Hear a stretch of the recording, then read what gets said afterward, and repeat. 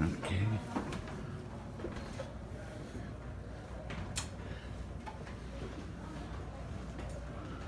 Wow. Pretty good size, huh? Amazing.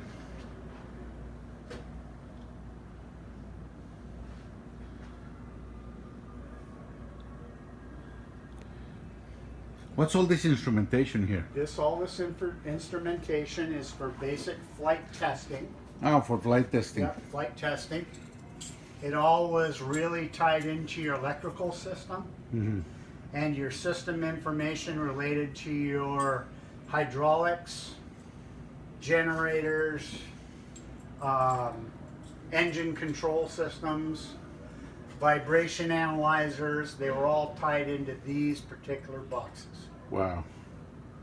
Now, I know this airplane, pretty much it only flew once, right? Yes, that's correct. And it didn't got very high off the water. It got off the water about 70 feet. About 70 feet. Yes. Now, was there any record, or did they have any calculations or anything that would let them have an idea of what would be its service ceiling if it was to fly up higher? Its surface ceiling, I believe, was close to 20,000 feet. Wow. That's what they were targeting for certifications. Was 20,000 feet. And then it had I believe 4,100 mile distance. That's a pretty good range. Yeah, pretty good range for it. Oh yeah, a lot more than coast to coast. Right. You had, for fuel load, you had 14,000 gallons of gasoline. 14,000 gallons. Wow. 14 tanks, 1,000 gallons apiece. 14 1,000 gallon tanks. Wow, that's... And a max load on this aircraft, I think, was 400,000 pounds. 400,000. Now, how much is the airplane weight itself? Like, what's the empty weight of the airplane? I want to say it was a little over 150, 200,000. 200,000 pounds? Wow. Amazing. The other thing I want to point to you in here in the back.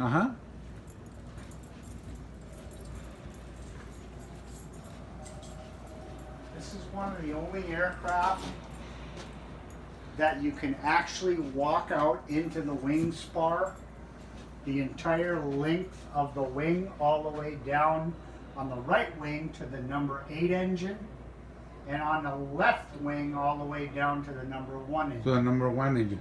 So this, what we're looking at here, is the leading edge of the right wing. This is the wing root Yeah. of the right wing. Oh, the wing root. Okay. The wing root, with engines 5, 6, 7, and 8 on the right-hand side.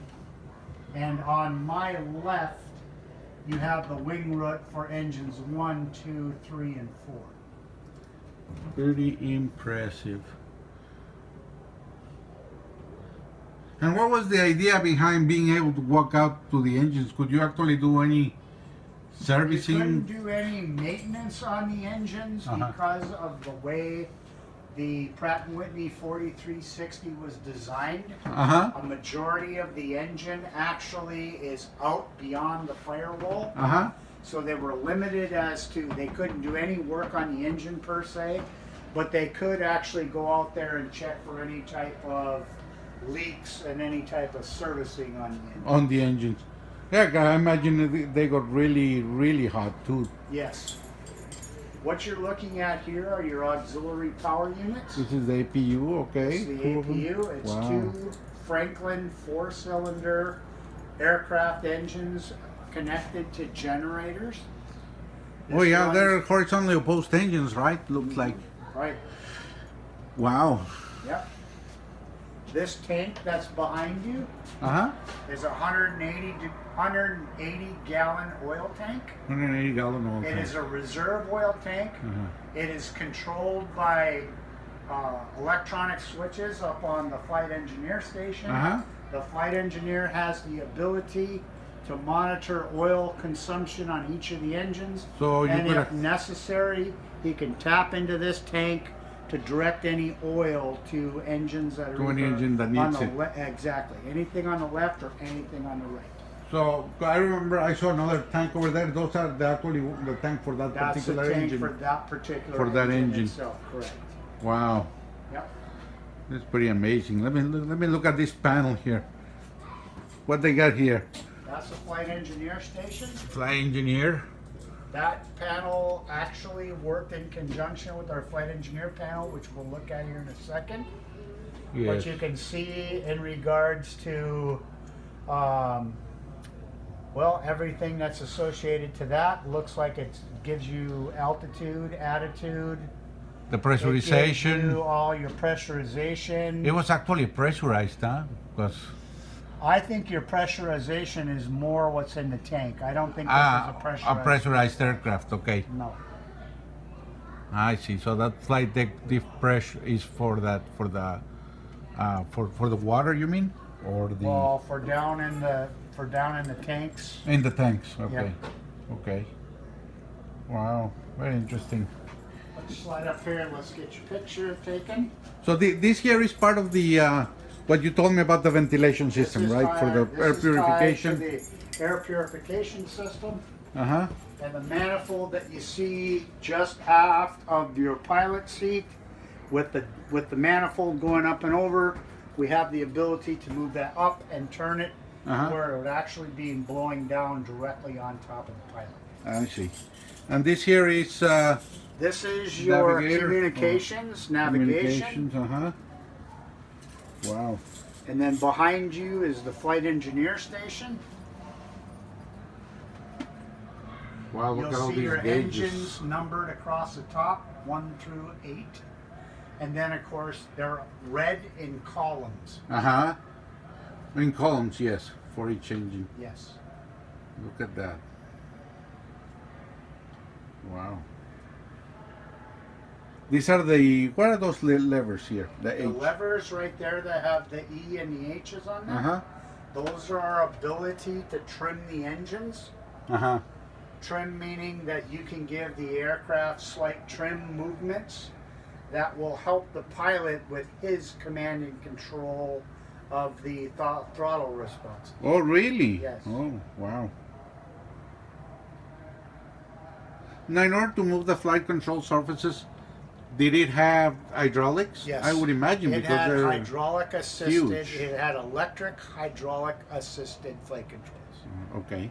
You had to, just with the yeah. size of the There's just size no of way. your flaps and rudders and everything else. There was no way you could physically move that by upper human body strength, yes, or arm and body strength. Yeah. No way. No, I bet. That's amazing. Here we have the co-pilot seat.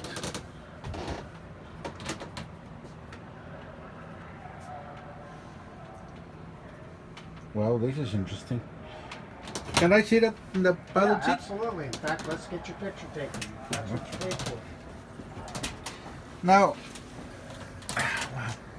let me ask you something, because this is pretty interesting. Okay. What is this joystick over here? I mean, it looks pretty modern for being Modern for a 1940s aircraft. Yes. But that was actually a trim control. Okay. Wow, it's definitely very modern for a 1940s aircraft.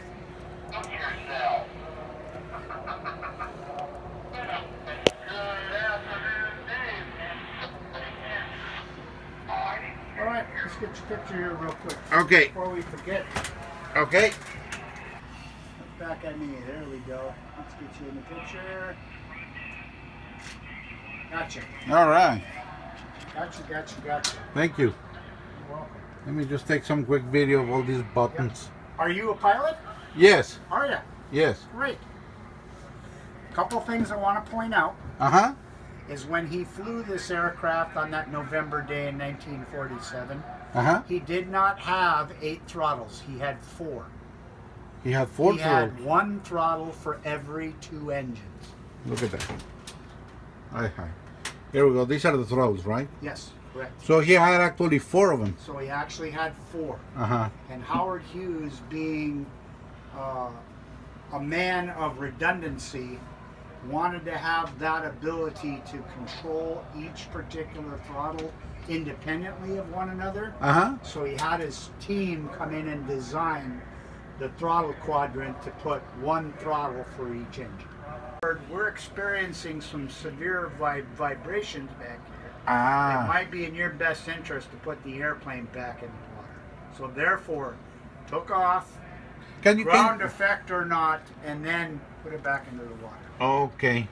So that's why, otherwise, yeah, he was already airborne, I'm sure. He was already airborne. Yes. In fact, evidence of that, when you leave the tour today and you walk down the stairs back to the museum floor, go to the back of the airplane, looking up at the empennage or the tail section of the plane, you'll see what looks like a zipper around the circumference of the tail. Okay. That's the area that they've taken and reinforced as far as the tail section of the airplane. In order to pretty much to fix whatever was causing that vibration. Yes, that's where they determined the vibration was coming from. I see.